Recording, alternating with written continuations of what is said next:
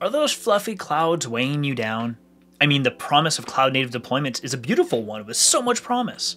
Yet it can be really challenging, so how do you even get started? Here, this is where you get started. We have got a lot of sessions going on in the DevNet Zone that's surrounding the idea of cloud-native deployments. This is just a fraction of them.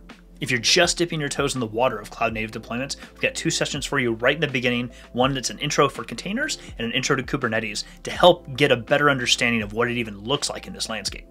No topic in the DevNet Zone would be complete without some conversation around automation, and especially with cloud. So check out this one on building cloud networks with things like Terraform or Ansible. There's a lot of reasons why you might go with either tool, so check it out.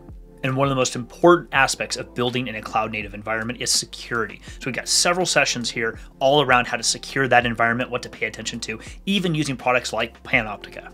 You can find everything you might need about building, deploying, and even securing your cloud-native environments at developer.cisco.com/Cisco Live.